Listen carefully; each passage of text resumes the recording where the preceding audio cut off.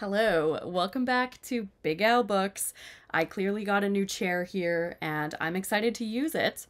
I also got a new computer, and that's why I haven't been filming videos in the past few months, but I did invest in a new laptop, so I am back to making some videos, hopefully, and I hope that you've been doing really well since the last time that we spoke. I've been doing great. I am back at school now, a new school year has begun, but I had a really fantastic summer of reading. In fact, I read an entire shelf of books, which is too many to talk about in one video, but I did want to try to capture some of the reading that I've done this summer. So I've put together a list. These are the books that just really felt the most summery to me. Like, these are the books that I really feel like I read at the right place and at the right time. And if you're also someone who enjoys reading with the seasons, then you might enjoy hearing my list as well. I would love to hear from you what your idea of a perfect summer read is. For me, it is a book that demands me to take it outside to read. So during the summer, I try to do most of my reading outside on my balcony, and that to me is a perfect summer book that you can grab an iced drink and set up outside, look at the trees, feel the breeze as you are transported to some preferably hot setting. These are my peak summer reads. So to start off this list, I did want to include one book that I read back in June. To me, true summer is July and August when I'm off on summer vacation, but this poetry anthology is just too good to pass up. So I did want to put this on your radar for sure. This is called When the Light of the World Was Subdued, Our Songs Came Through. And this is a poetry anthology that was edited by Joy Harjo, although there were many other iconic Indigenous poets working on this collection as well. And as you can see, this is a pretty chunky anthology. It's around 450 pages. And my favorite thing about this is that the poems are arranged by geographic location.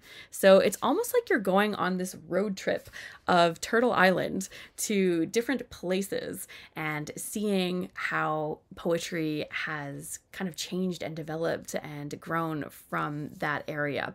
So the poems are arranged, again, by location, but also chronologically. So it was cool to see some voices from the past, as well as getting to hear from some more contemporary poets as well. And there are just so many amazing poets represented in this collection. Again, I really love how the poems were grouped together in this collection, because you can see certain features of the land that these authors are writing about. You can see their connection to the place that they're from, but there is this common theme of displacement through a lot of these poems.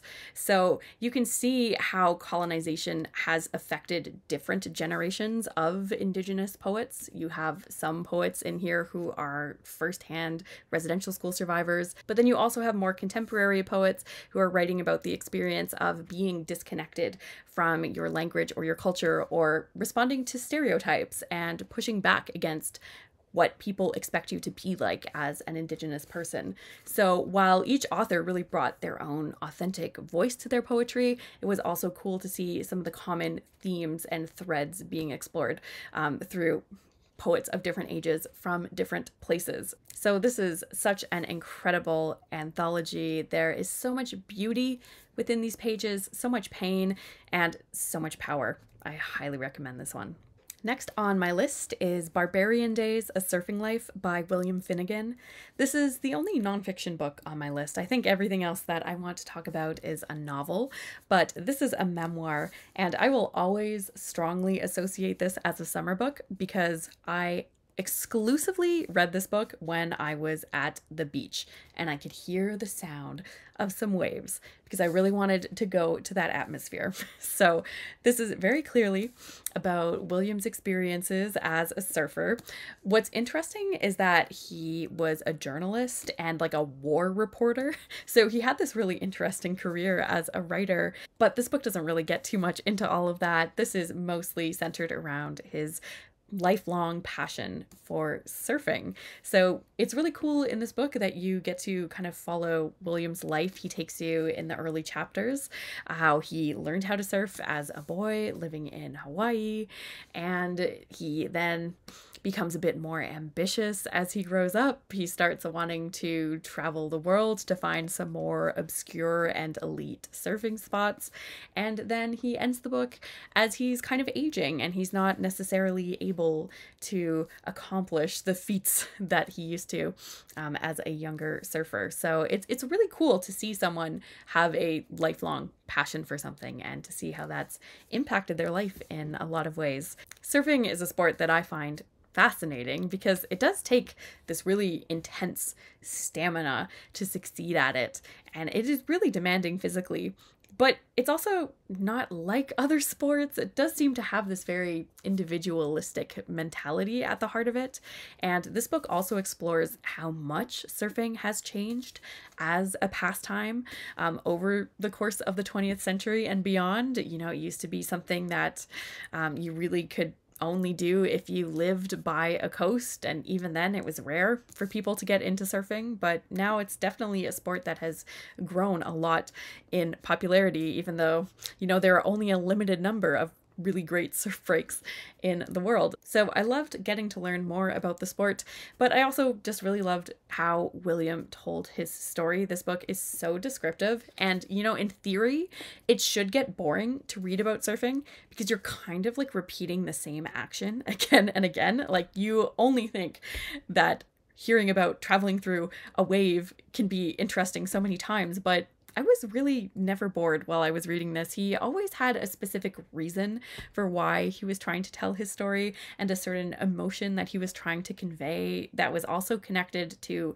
where he was in his life as a person and his development. So I really didn't find this book boring. I think what also helped is, again, I would only read this book when I was at the beach. So it was only, you know, over a handful of sittings, but I think it helped to be immersed in that kind of environment and spacing out my readings of this book. I did look forward to picking it up each time and seeing where he was going to travel and what kind of scrapes he was going to get into. So even though I am not someone who would normally pick up any kind of sports memoir, I have to say this one was well worth the read. It was poetic. It was evocative. It really helps you understand the mindset of why anyone would want to engage in such a grueling kind of sport. And, you know, it does make me sad that I don't live anywhere near a coast. I will never become a great surfer, but that is the magic of books. You know, you can vicariously try to experience someone else's adventures. And I did love that about picking this one up at the beach. Okay, next up, I want to talk about 3 novels that I found were perfect summer reads. I would not have wanted to read these at any other time in the year. And these are all by authors who I have previously read before, and I've enjoyed them, so I was excited to checking out more of their work this summer. So let's talk about them. The first one is The English Patient by Michael Ondaatje. This is just kind of a famous one, especially in the world of Canadian literature. And typically, I'm not drawn to historical fiction set during the Second World War. I just feel like that's a time period that I've read about a lot, and I feel like it's hard to do something new and imaginative with that time period. I also had some preconceived notions that this was going to be some kind of overblown romantic love story, and I have to say I am glad that I didn't let either of those two things stop me from picking this book up.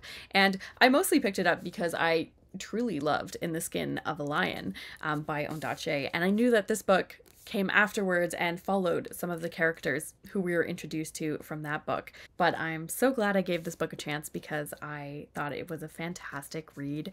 And there are a few of this book's settings that seem very suitable for the summertime. So as you can see from the cover here, we've got lots of action in the desert in North Africa happening in this book, as well as there's a story that's happening in an abandoned villa in Italy kind of towards the end of the Second World War.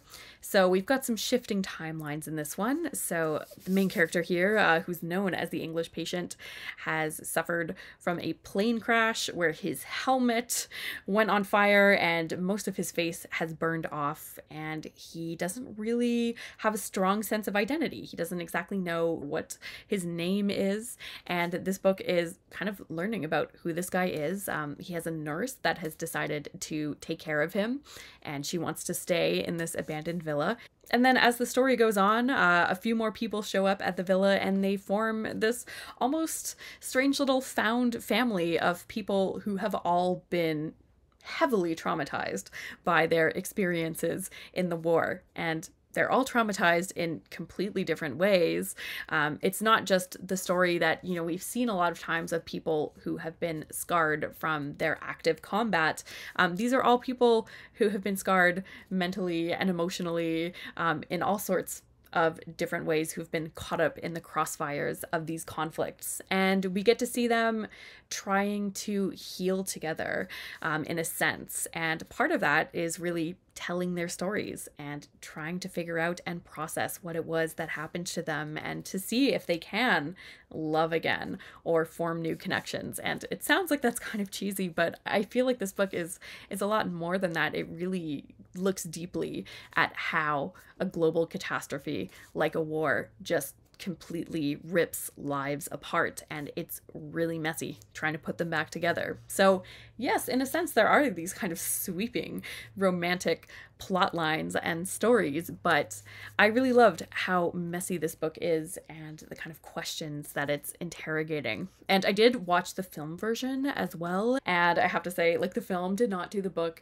justice at all, and I actually felt like they had like very different messages. Also, the film version cuts out most of the storyline for Kip, who is one of the central characters in this, who's working as a sapper trying to defuse bombs throughout the war, and learning about his job and like the psychological games that bomb makers play was truly fascinating, and he was just one of the greatest characters. So if you've only seen the film, you really don't know Kip.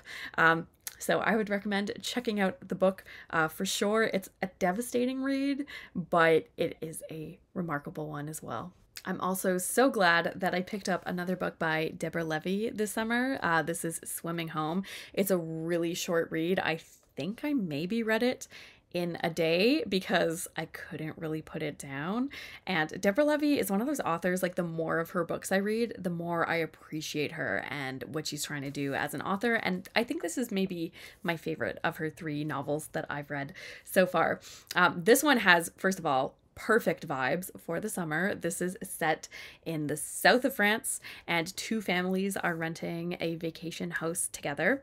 And then one day, this mysterious woman shows up, like, floating in the pool, and they think that she's dead, and they pull her out and they try to figure out what's happening. And she is this very strange botanist named Kitty, and they end up allowing her to stay with them.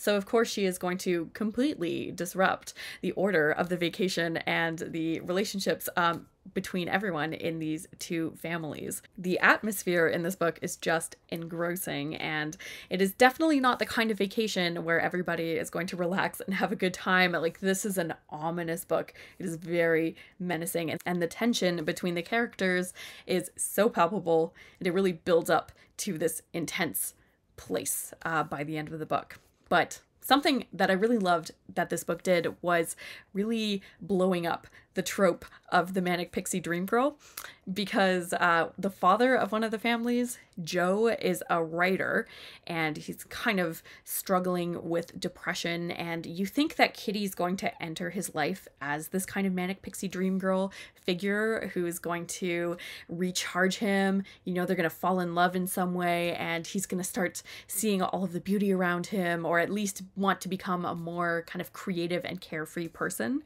But instead, it's kind of the opposite. Like, what if instead of making you feel more alive, the manic pixie dream girl is instead trying to make you feel like you should embrace death?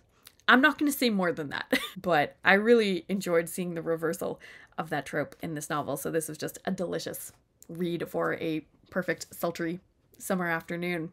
Another perfect summer afternoon kind of book was The Bay of Noon by Shirley Hazzard.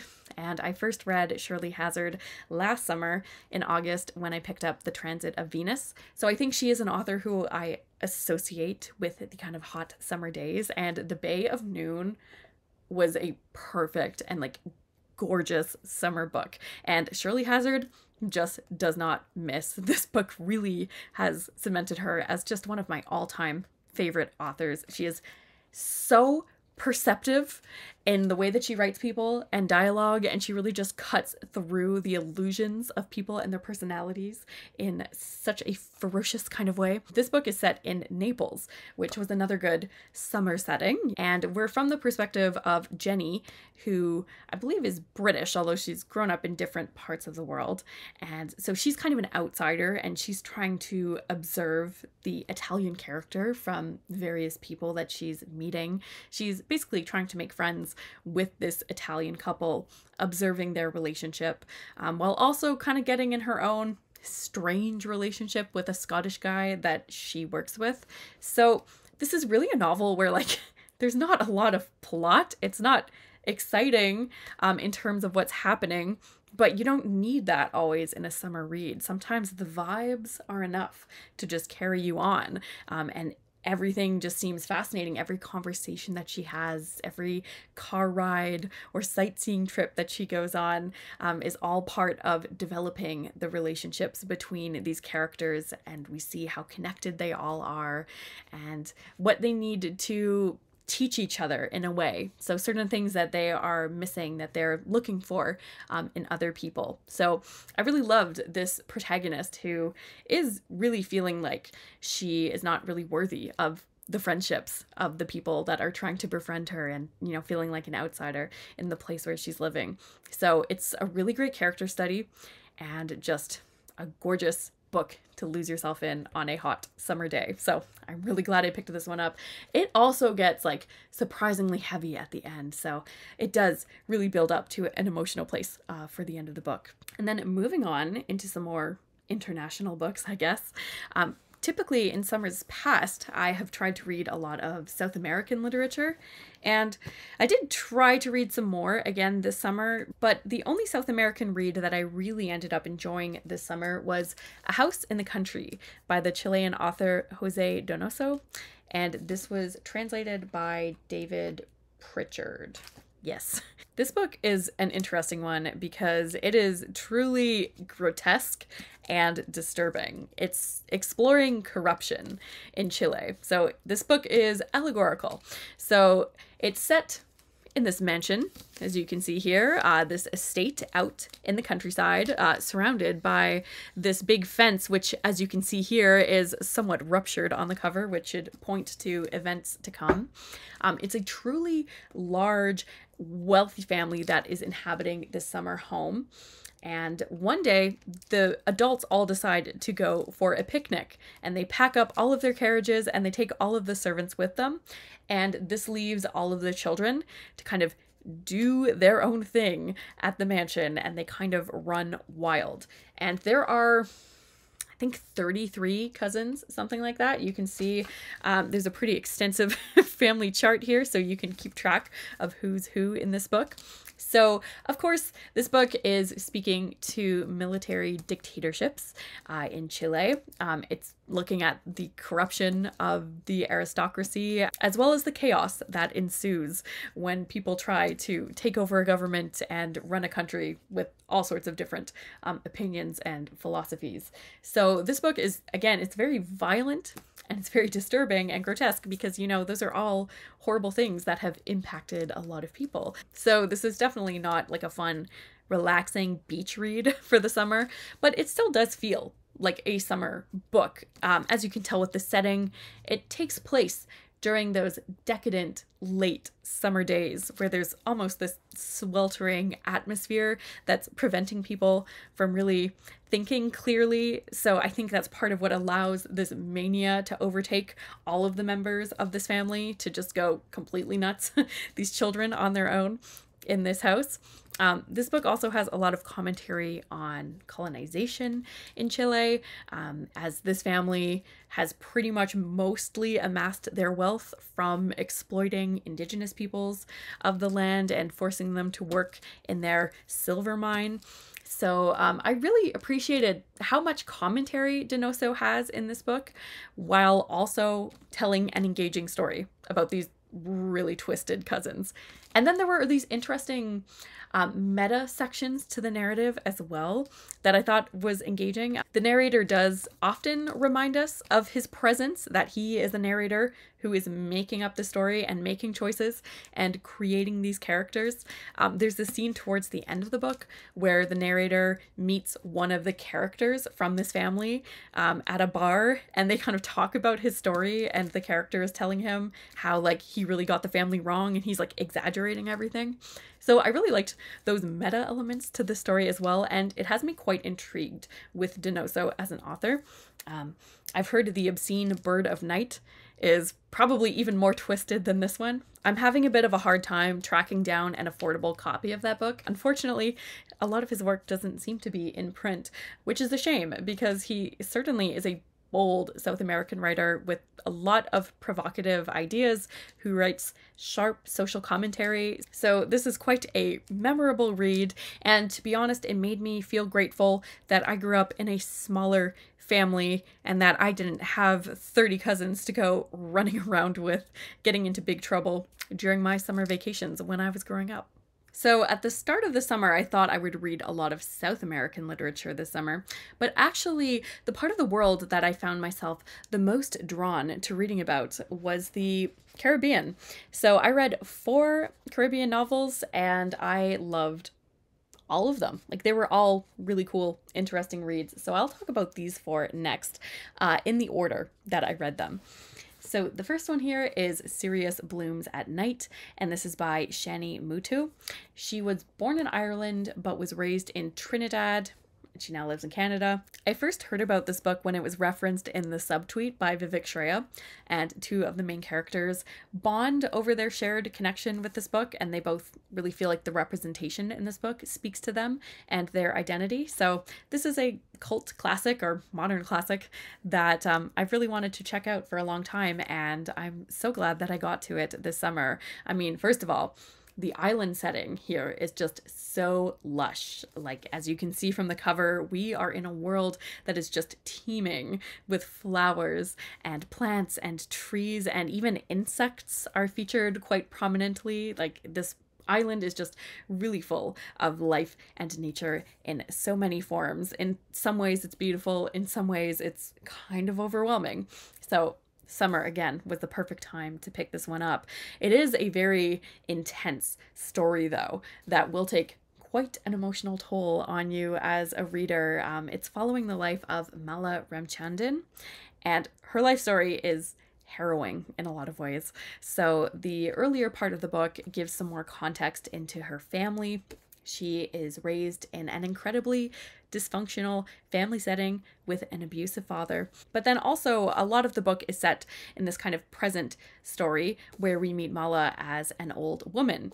And basically she has been accused of this crime, and everyone believes that she's a murderer, but she is also a very old woman, and most people think that she's kind of lost her mind and she's senile and she's not really capable of communicating with people. So she's just put into this home for the elderly. And there's just one nurse who has really decided to connect with Mala and to care for her and to treat her like a human being. And a lot of this book is about the relationship that these 2 build together. And Tyler was a really engaging narrator for parts of this book because she is trying to figure out her gender identity as well throughout this book.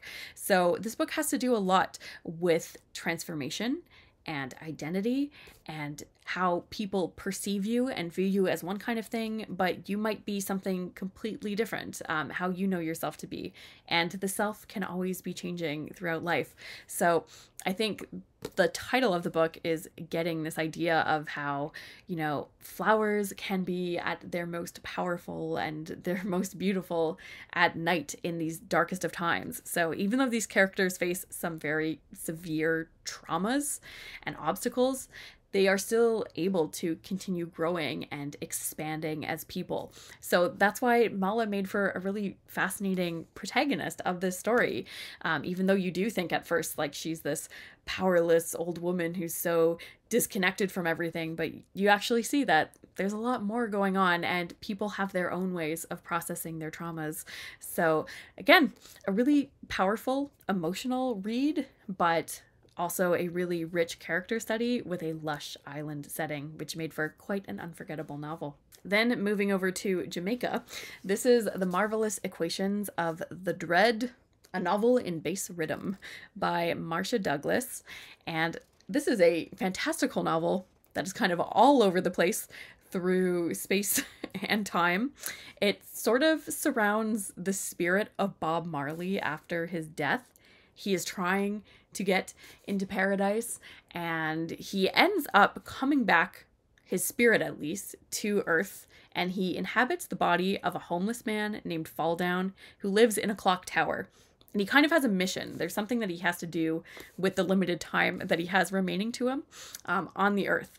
And I won't say much more than that. I found this book to be a very transportive read. So first of all, there's the musical style of the prose. As the title suggests, it is kind of written in this rhythmic style. I've heard the audiobook is actually a fantastic way to read it. So first of all, it does have this kind of like lilt to it. And I actually found this really great reggae DJ set to listen to while I was reading this book that also really helped bring me into the atmosphere.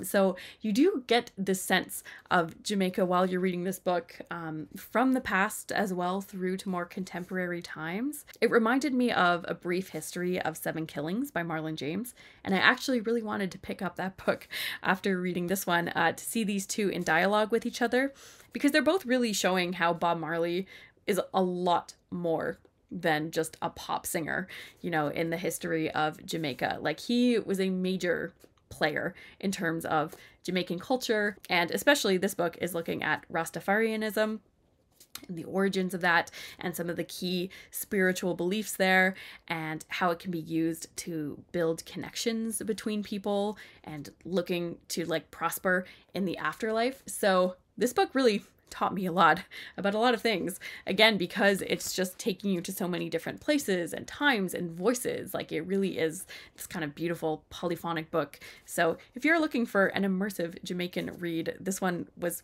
quite fascinating, and again, perfect for a hot summer day. And then the next one I read was Lucy by Jamaica Kincaid. This one is not set in the Caribbean, but it is featuring a girl who is moving from the West Indies to America. Lucy is just a fascinating exploration of perspective, because our main character, Lucy, is trying to take in and understand this entirely new worldview as she's working as a nanny for this rich couple in the city.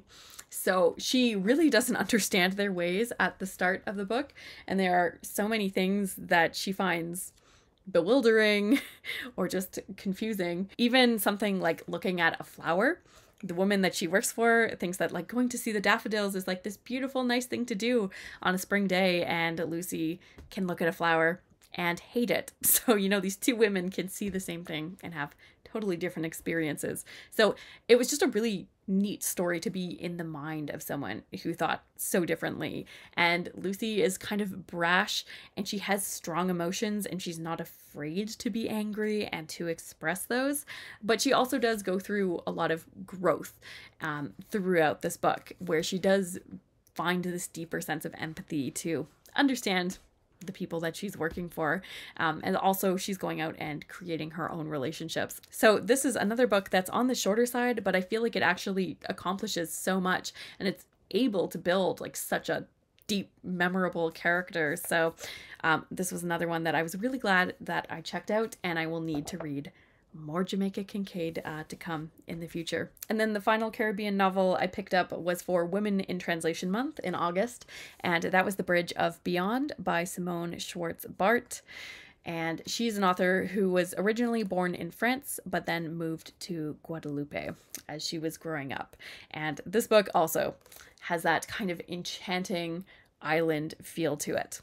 This is exploring multiple generations of women from the same family. This book is a beautiful novel in a lot of ways, but it is really exploring hardships and heartache, and it's showing the profound impact that slavery has, particularly for the women who are living on this island. And it shows us women from different generations, but even though as the generations become a bit more further removed from slavery, they are all still scarred by that experience. So needless to say, there is a lot of pain and suffering in this book. It might be a beautiful setting, but there have been some harrowing things that have happened on this island.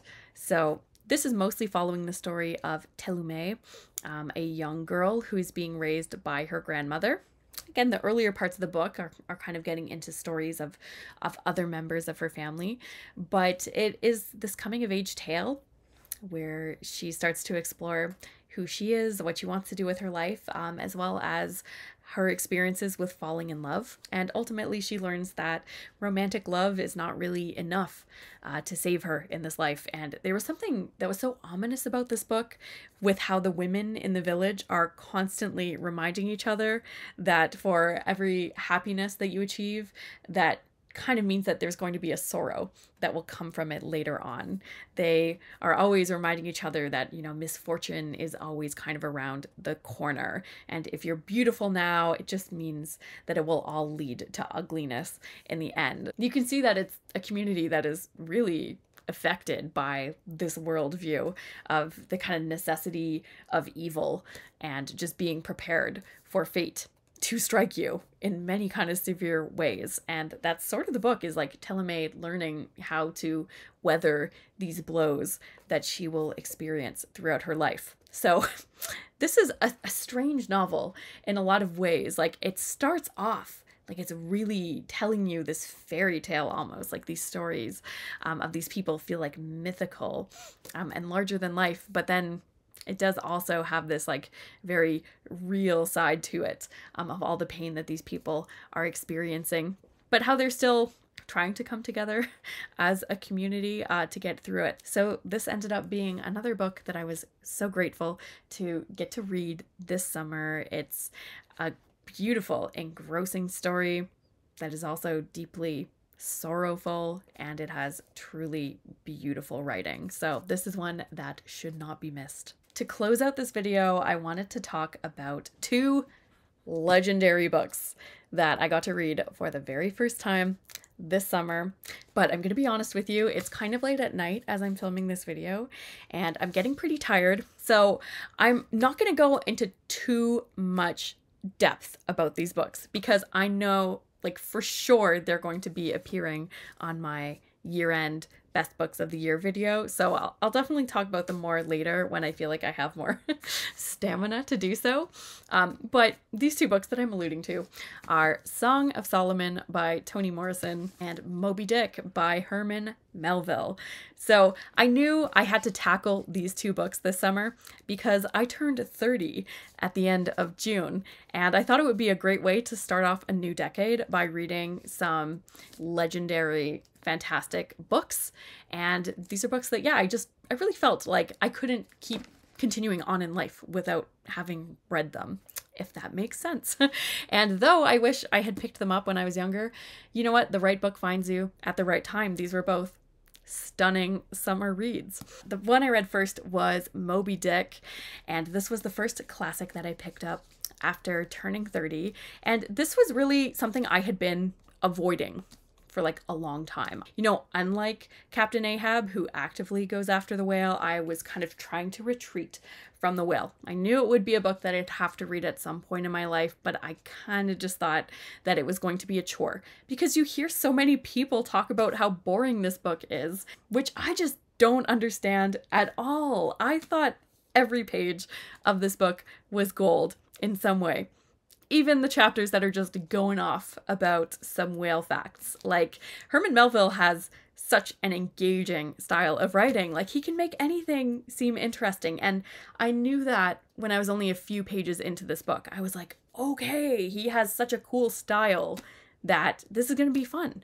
And, you know, in this book, all of the chapters are pretty short. So there's really no section that you're going to be stuck in for like that long of a time period, and I found that that also helped make the reading experience quicker. I did find that this was a tough book to put down once you get into it.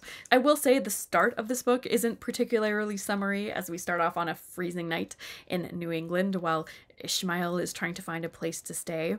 But once you get into the scenes where you're like on the boat and you're going, that really felt summery. This was a perfect book to read on my balcony, and I could almost feel myself like swaying at some points. Like I did feel like I was somehow on the ship with them, while also like being very grateful that I was not, because it's such a disaster.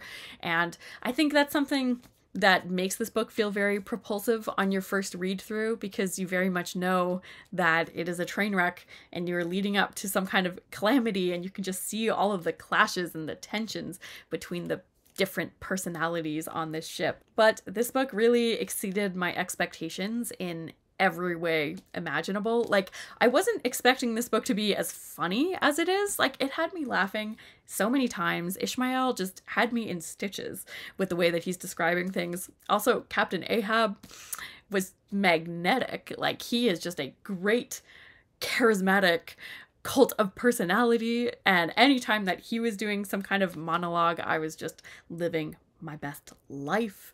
Again, even those like infamous whaling chapters, like, it's an interesting world to learn about, this former industry that Melville tried to preserve in so much detail. And it's a very cruel industry, and it's of course this gory and violent book. I was kind of conflicted sometimes reading it, like, should I be enjoying a novel like this? Do I want to see scenes of like people torturing an animal just trying to live its life? So definitely, you know, felt some things while I was reading this book. But overall, I'm so glad that I picked this one up in the summer, because I feel like a lot of us are at our most adventurous in the summer. You know, hopefully you're going on a better vacation than the crew of this ship.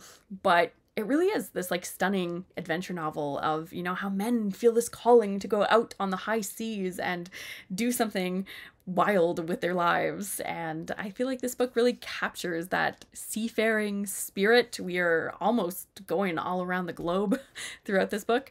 So this was a fun book to read for the summer, and definitely a book that I'm going to continue thinking about for the rest of the year. So really, to sum up my first reading experience of Moby Dick, I was just so pleasantly surprised with how fun I found this novel to be, even though it is really serious and you are seeing people really blow up their own lives.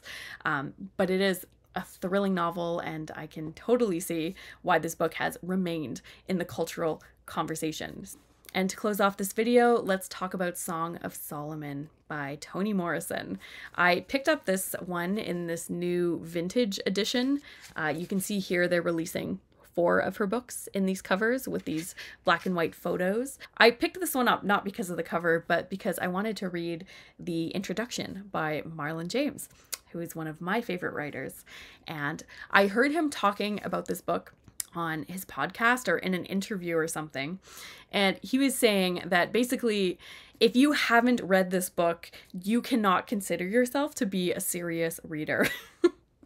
And I had considered myself to be a serious reader. You know, I had read a lot of other Toni Morrison books, but I hadn't read this one. So I thought, you know what? I gotta fix this. In the eyes of Marlon James, I need to read this book. And I'm really glad that I had that push that I needed to pick this one up, because it is astounding. And I plan on rereading Beloved this fall, because I kind of need to compare the two to see which one I think is her greater novel, because they're just both so incredibly different. But I just wasn't expecting, I guess, to enjoy Song of Solomon so much. This is just a rapturous novel, which I should have known because I knew that flight was one of the main themes of this book. The first half of this book makes you feel like you're sitting on a porch getting some really good gossip about this strange family, and you're learning all about the weird things that go on in this house and how no one in this family really understands each other. You know, they live under the same roof, but they all have their own fears and desires and dreams, and they can't really see each other in a way. And that's kind of Milkman's story, is learning to understand the women in his life. Particularly, you know, he starts off this book really feeling sorry for himself in a lot of ways, and he doesn't take the time to think about those other people that have sacrificed so much for him. And then it's really in the second half of the book where he starts to go on like that journey of self-growth. But if the first half of this book feels like you're just gossiping on the porch, the second half feels like you accidentally fell asleep on your porch and you're having a very strange fever dream. I really loved the shift in tone, and I wasn't quite expecting it. The second half, when Milkman travels down to the south to try to find more information out about his family, that's where things really get rather strange and uncanny. And again, like how in the first half, Milkman doesn't really understand his family or the women in his life, in the second half of the book, Milkman doesn't really understand people from the South, and he has to pay for the consequences of that lack of understanding. The second half of this book is so thrilling and strange. It really feels like you're in a dream, but you just have to know what's going to happen. So it was so incredible to read this book for the first time, and I know, again, it's going to be one that I'll need to return to really appreciate all of the craft that went into this book and the structure. But I'm glad that I picked this one up during the summer, because while I was reading this book, it was really the only thing that I could think about. So it's a good thing that I was on vacation and I had the time to dedicate to reading this book and really getting lost in the world that Toni Morrison creates. So those are my top 12, I think, books that I read this summer that really captured the essence of summer for me. If you read anything good this summer, I would love to hear about it. I have to start already assembling my to-be-read list for next summer. I guess it's never too early to start. Or maybe you live in the Southern Hemisphere and you've had winter and you want to tell me a bit about that. That's also cool too. And thank you for continuing to check out my videos, even though I am not the most frequent with posting on my channel. I really do appreciate everyone who continues to check out my videos and leaves me some comments and lets me know how they're doing. So thank you again, take care, and I will see you again in the next one. Bye.